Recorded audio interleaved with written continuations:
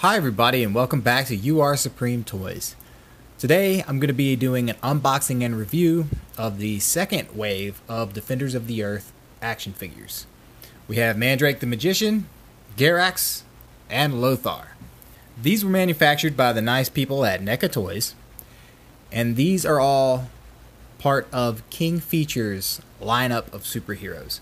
Now King Features has been in the business for a very long time, over 100 years, and it's amazing that they're still going. Like, I don't know how significant an impact they have on today's market because the competition is outstanding, but the fact that these heroes and villains have stood the test of time, and here in 2023 they have action figures. Now, I didn't know a lot of the backstory for Lothar before I did this video. I knew Mandrake had been around for a long time, but I wasn't exactly sure. So I looked up some information to get a preface on the backstory on these guys. Mandrake the Magician, good old fella here, actually predates most of the superheroes that you would know. Now, you could argue whether or not he is technically a superhero. I believe the term superhero is kind of open-ended these days. What makes a superhero? Is it a masked vigilante, a guy with superpowers, an alien with super strength, a superhuman intelligent person or being, a god? If we're going to play by those rules, we could go back thousands and thousands of years to the first superhero. But for the purpose of this video, we'll just consider the superheroes of the previous century to today, because they're the superheroes most of us are familiar with even today. I mean, Mandrake here was created in 1934 in a comic strip, and I believe it was a newspaper. So he was in around mid 1934. And Lothar here, I was certain was his own character at some point. But fact of the matter is, Lothar began his life as Mandrake the Magician's sidekick. Now, there hasn't been a lot done with Lothar since the 80s. I believe the 80s was like really when they revamped his character for the better, because originally he was a very stereotypical, somewhat racist character, I guess you could say. But in the Defenders of the Earth cartoon, and probably earlier than that, but they definitely gave him his due. I believe Lothar is 1934 too. Just to give you an idea of the times here, Flash Gordon was first, 1934, around January.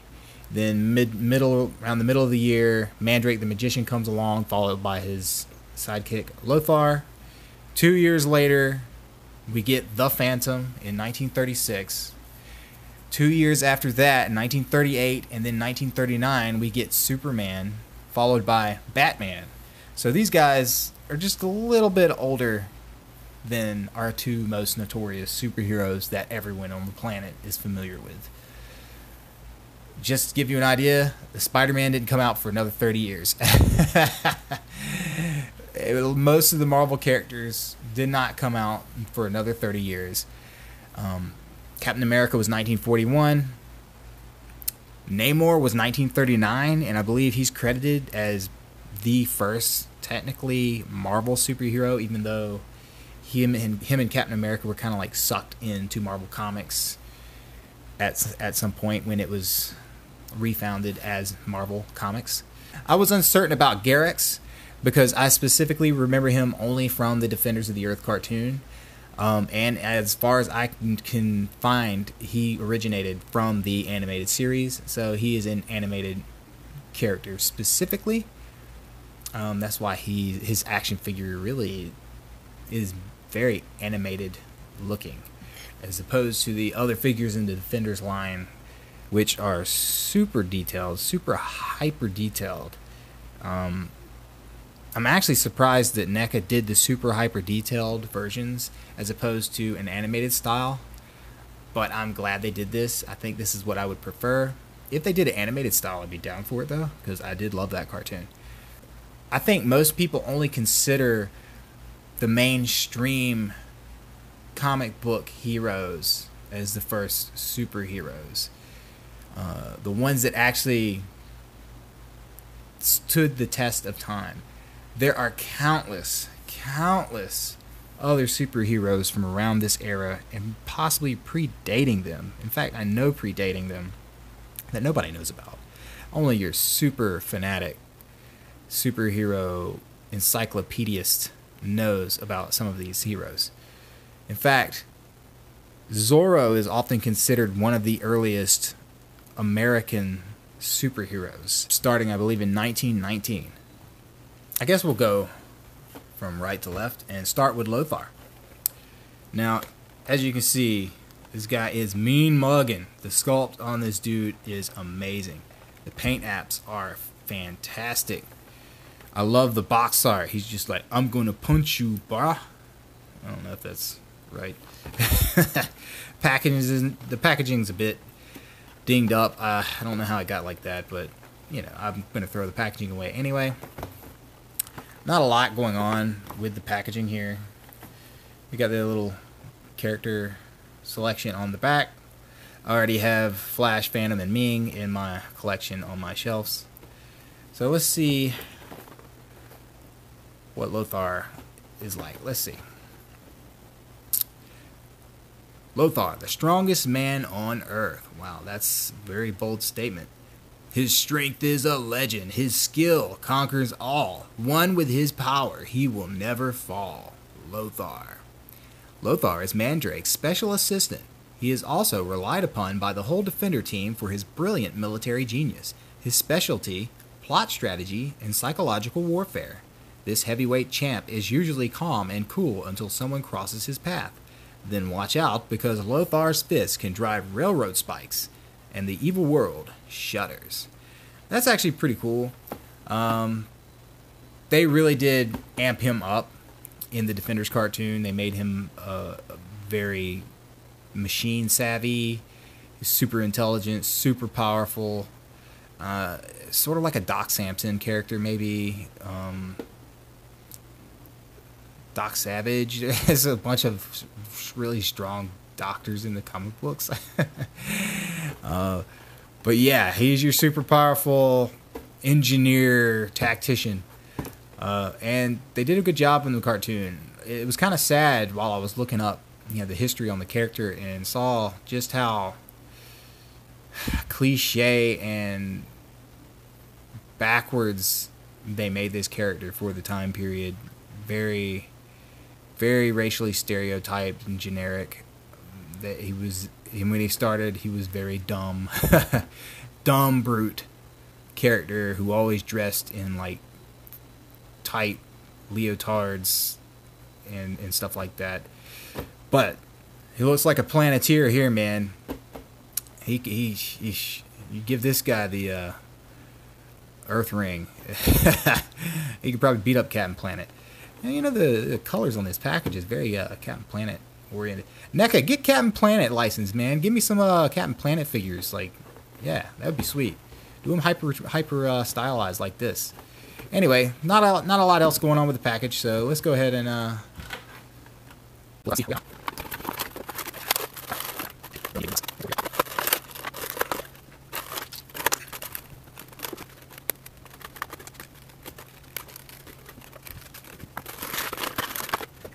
All right, so here we got Lothar.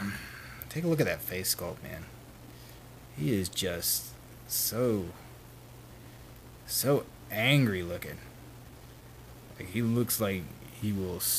Do you want me to kiss you? I got a big kissable mouth. Yeah, this guy. I really like this Gosh, this sculpt is amazing. They did such a good job. They did such a good job. A little emblem on his chest. It is a separate piece. It's glued on. Oh man, look at all the little pouches and pockets. He's got a little knife sheath there. Like a whistle maybe. The collar. I'm glad that the vest is a softer, pliable plastic. Look at it, wraps around this amazingly sculpted backpack. I kind of wish the backpack was removable, but it is attached to the vest. That's alright. He has a gold rope around his shoulder. He uses this a lot in the show, which is why they give him the accessory separate. It is also attached to the vest. Man, he's got little elbow pads. What are they, like permanently? Is it a permanently attached elbow pad to his elbow? How do you do that? Is it screwed in? Nice little wrist bracelets. This little bracelet right here is pretty cool. It's like got buttons on it. Got a pouch on his leg. So it's really cool to see this because a lot of these figures use the same body mold, but it looks like they had to do some retooling because the bodies are pretty much identical from Flash, Ming, Phantom, etc., and all the variants. They even used these bodies on a couple DC figures like Green Lantern and Batman that they did a few years ago. He's got his little gun holster right here. It is a soft rubber, so that's not going to be an issue. Knee pads are painted very well. He's got a lot of stuff going on, like little buckles on his boots. They did not have to do any of this detailing. If they wanted to just do the animated style, they would have saved so much time. But NECA just they go big first, and then they follow through with lighter stuff. Now let's get a look at his articulation. NECA is kind of iffy with articulation sometimes, but it's been pretty good lately. Head rotation's pretty good. Got a waist swivel. Got a very tight ab crunch. That's really good. It's not too loose. It's not too tight. It goes back a little bit. Shoulders come out. Double jointed elbows. This is usually where I have the problem with the elbows and knees. They like to split sometimes. They just don't want to pose right. There you go. Takes a little finagling, but it is a softer plastic. And then that mimics over to the other side.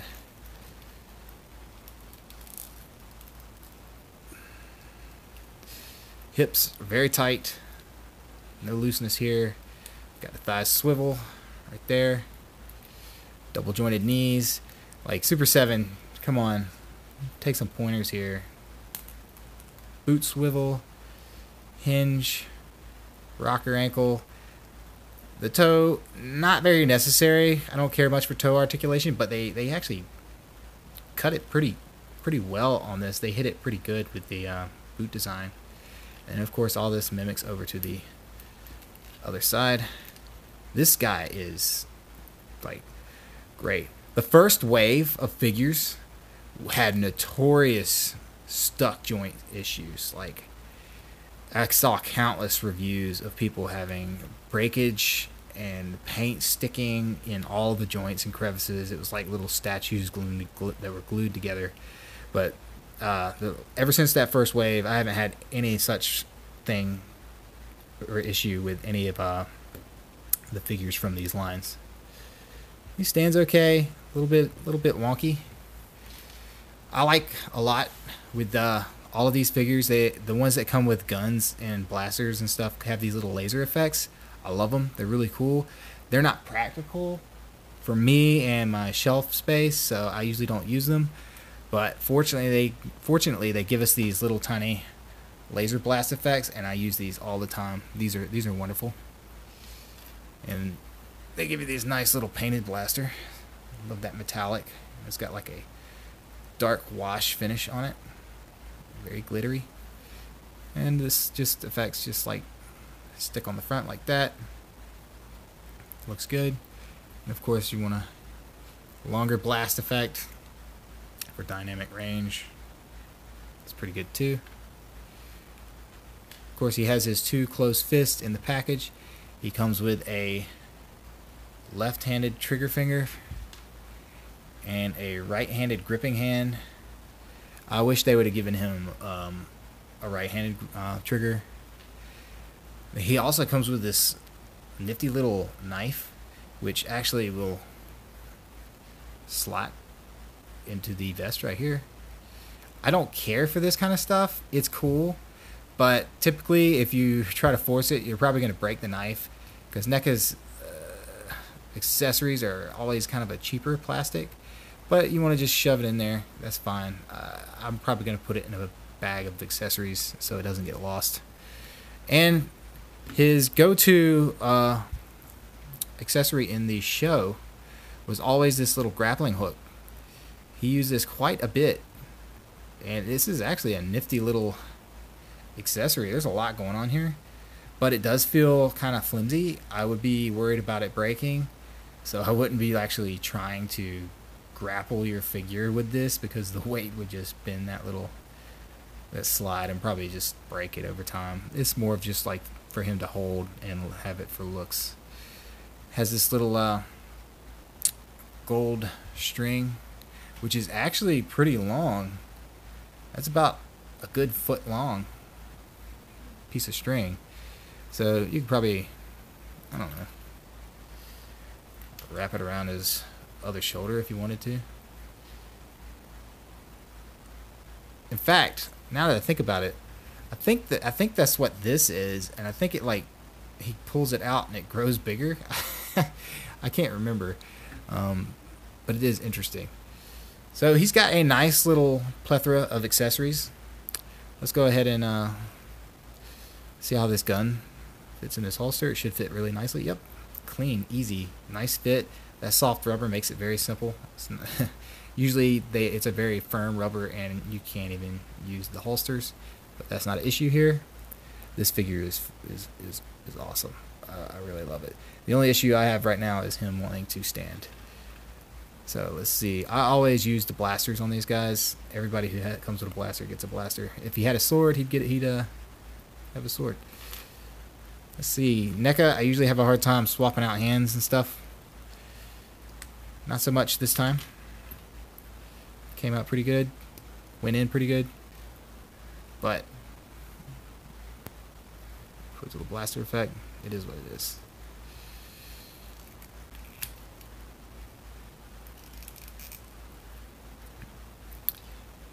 Swap out his other fist.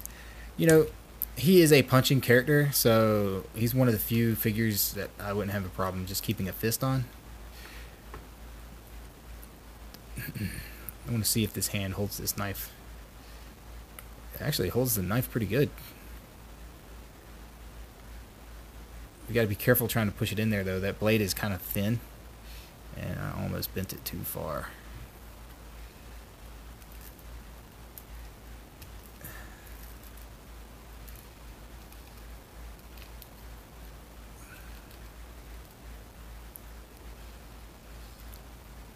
Alright. I love these dynamic poses that these guys can get. NECA, really, gosh, you guys have just been killing it. Killing it and killing it with what y'all release. Alright, next we're going to have a look here at Garrax, the ultimate evil robot. Now, Garrax, like I said, was originally created for the animated series. And the animated series aired in '86, so that makes him, what, 36, almost 37? That's a pretty decent age. I'm a little bit older than him. But I love the box art. Got him, like, grasping out. The box art is just really great. That would make a really nice poster. So I'm looking at the paint here, and it looks very animated, styled. with the cell shaded crystalline look. He was sort of like a crystal robot. Didn't make really any sense. He had a bunch of goons that looked very much like him, so I imagine that they'll probably at some point do a army builder set for this character. Says, programmed by the wicked hand of Ming, Garax is the most villainous robot in the galaxy. Evil leader of the Ice Robot Army, he alone has the capacity to alter and adapt strategy in the endless battle of heroes and villains. Okay, it's just a tactician robot. Nothing real special, but hey, I don't know, he's very 80s. That's all I can say. This is a very 80s design.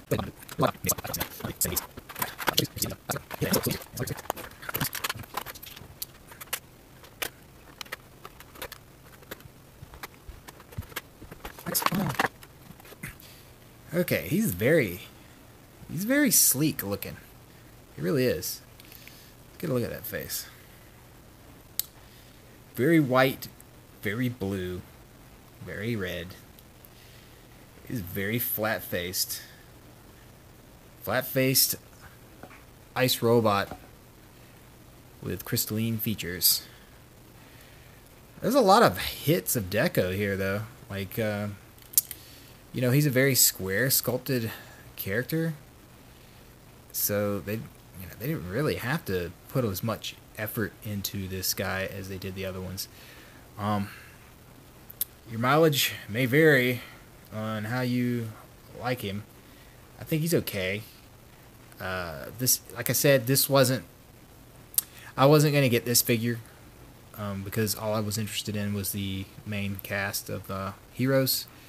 But you know, I didn't think he was that bad, so I figured I'd get him and see how I liked him. He's all right. Check out this articulation. Nice head rotation. This ab crunches goes about that far back, and that forward, much forward. Waist swivel. Because of the squareness of his shoulders and stuff, the shoulders and elbows, or the shoulder doesn't really do much. The elbow wants to be stuck. Double jointed elbows. Icy little hands. I do like his hands. I like the square blue palette. Yep, the shoulders are about the only thing really limited so far. His hands are a softer plastic. Well, the whole thing's probably soft. Can't go far with the hips, as you can see, because of this diaperish looking part. It's somewhat pliable. Of course, Garax, I don't remember him doing a lot of dynamic things in the animated series. Double jointed knees, rocker ankles. He also has a toe cut. It is very stuck. That scares me. Oh. And then that mimics over to the other side. You can't even get a lot out of the, I mean, you can get enough, but not very much out of the hip swivel.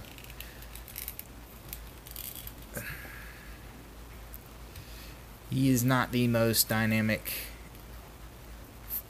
character, and these toes, I'm gonna just say this, just don't even bother trying to move the toes. You're gonna scratch that paint right there where the joint meets. It was they should have just kept him flat-footed, but he looks okay. His feet, despite his feet being so flat, he also wants to have trouble standing. I don't know, I guess it's just they have weaker ankles. His ankles are definitely kind of weak. Alright. Comes with this big old arm cannon. It has a hole in the front for the Alright, so this blast effect is for the cannon. as it has this little peg on the front. So you would just stick it in there like that, and you've got a cannon blast. That's pretty cool. I would have liked to have had a shorter one for that. And then he has this, actually this pretty nice looking laser pistol. I like that design. And of course he comes with the big blast here, which doesn't fit very well on the front. It's kind of, they reused this from another figure, so it didn't really, the design wasn't really there. It holds in place well enough, but you gotta kind of push it on there. I would have liked to have seen a couple of these short blast effects for it. That's a shame. I would have rather had that than some of these extra hands. I am not sure what this is. I do not know. I don't know what this is. Is it something particular? I don't know what this is. What is this? What is this thing? Is it going in his hand or something? Like a communicator? I should know this. It looks like it has an engine here on the bottom. That's square. Which leads me to believe it goes in a hand somehow. But I can't really see any way. I don't know what this is. I might have to look this up. Alright, I just noticed something else. Look at the bottom of this arm cannon.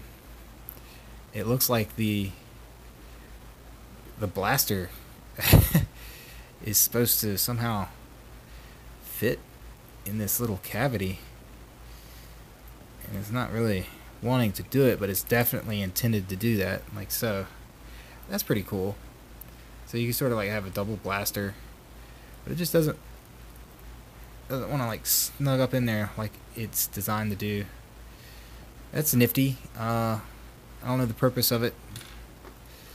Still don't know what this thing is. Maybe someone in the comments knows. I'm trying to fit in these hands and it just doesn't seem to. I have no clue. I'm fiddling with it. No idea. Is this it? Is that what it is? We don't like that? I still don't know. I think this might be an episode specific thing. I don't know what it is. I don't remember.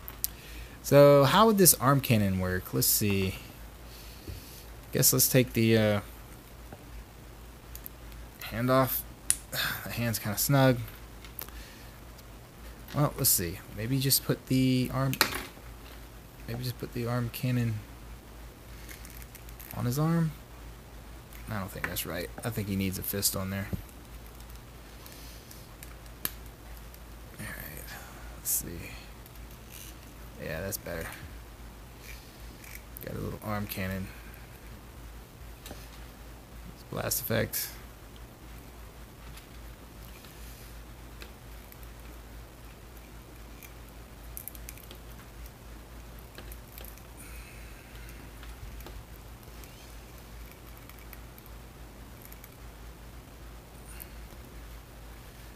Dual blast effects.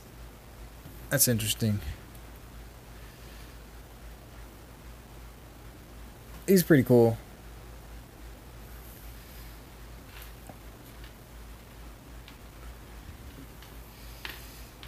He has these other two funny looking hands, which I can't really. Looks like you're just like menacing hands. I have no idea what this thing is. It's gonna go in a bag. Open hand, and I like the pointing hand. Alright, that's Garrax. He's pretty good. He's about what I expected. I definitely wouldn't have bought him. He'll be alright though. He's not a bad figure, but it's just not something I would have wanted. Alright, next up we have Mandrake. Mandrake is an all-powerful magician. He's Doctor Strange before Doctor Strange existed. Master of Illusion. I guess he is an illusionist. I remember a lot of the spells and stuff he did in the show were illusion-based. Let's see. Mandrake the Magician. Master of Illusion. Master of Magic. Spells and illusion. Enemies crumble in fear and confusion. Mandrake. This dapper, sophisticated magician is more adept at hypnotic deception than anyone on Earth. Mandrake is the ultimate authority on anything involving magic or the supernatural. He is called upon by his fellow defenders to penetrate the enemy using his incredible powers of mental supremacy, deception, and the occult. Ooh. He's sort of like an anti-Ming. Ming is a very powerful sorcerer himself.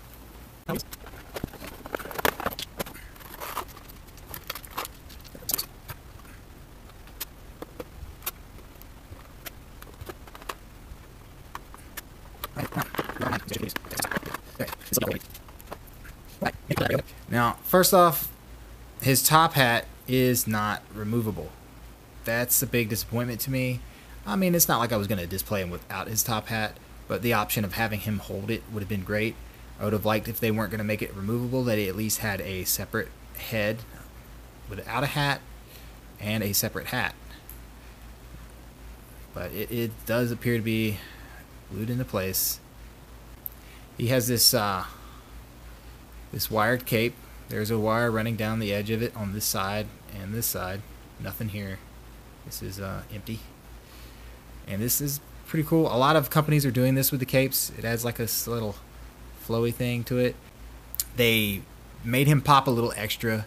Instead of just him being flat black, they give him this lovely little glistening coat of glitter over his suit, which makes him look just extra fabulous and magical. That's actually a detail I'm glad they did. Now, I don't know what it is. Maybe it's the way they designed the collar. That face paint is really good. The sculpt is really good. Man, he just looks great. The paint apps are amazing. Like the flesh tones and how they blend. But his neck is a little bit long. Possibly because they had to design for the cape to fit underneath it. But the neck definitely sits pretty high. But you know what, he's a magician. Maybe he used a magic trick to do that. Now, these suited figures are always kind of wonky with articulation.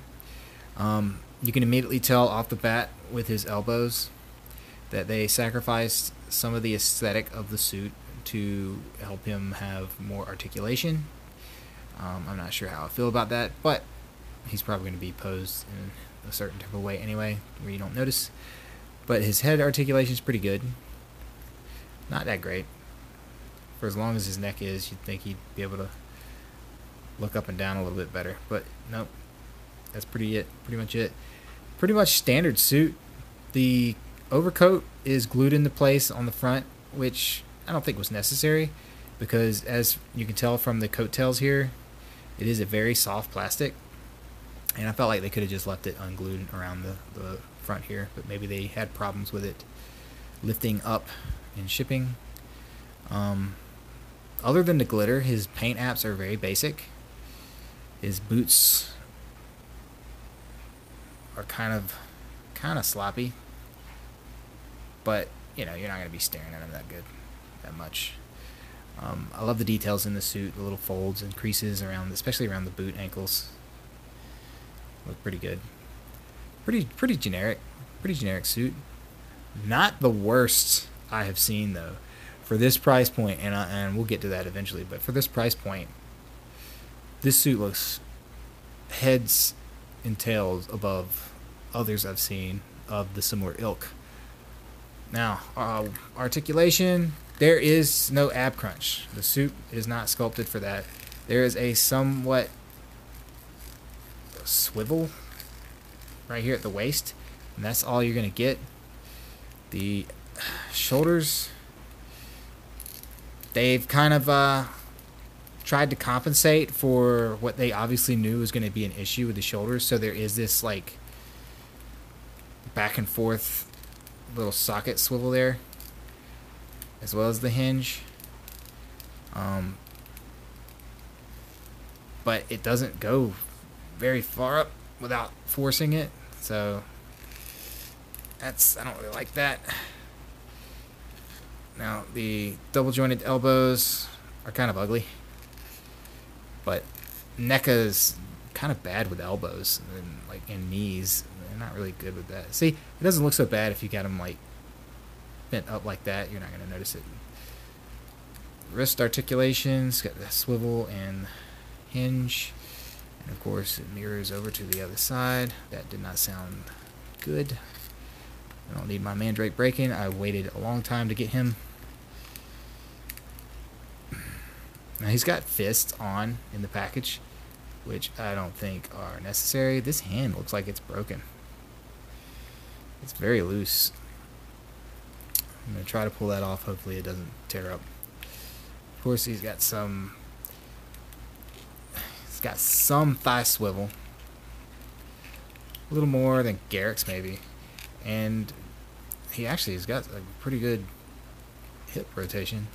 He has a single jointed knee, which is not very common for NECA figures. They usually try to find a way to force a double joint in there, but it's definitely only a single joint. But that's okay, because you can get almost a 90-degree out of it. So that's pretty good. Anything with pant cuffs like this, the feet always tend to have some mobility issues, but they kind of figured out a way to curtail that. The toe articulation isn't bad, and it is hidden pretty decently for what it is. Of course, that mirrors over to the other side.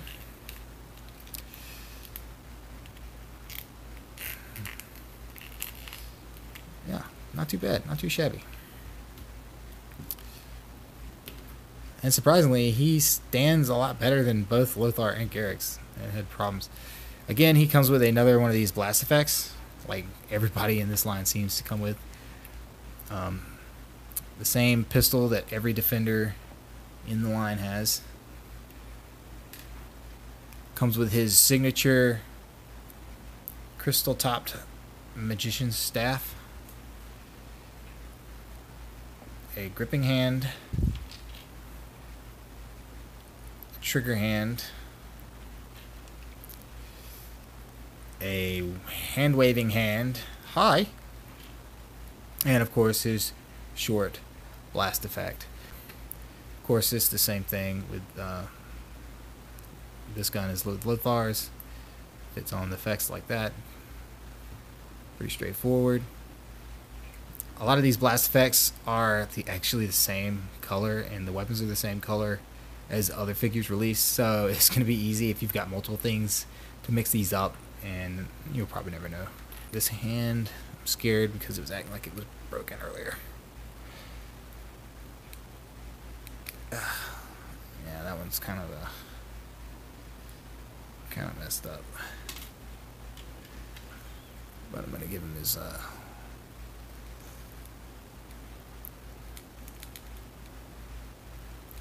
that was kind of tight. I'll give him his one hand.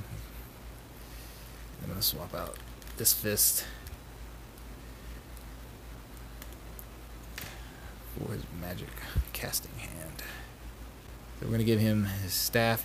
I feel like his staff could have been longer than this, but I'm not going to nitpick it.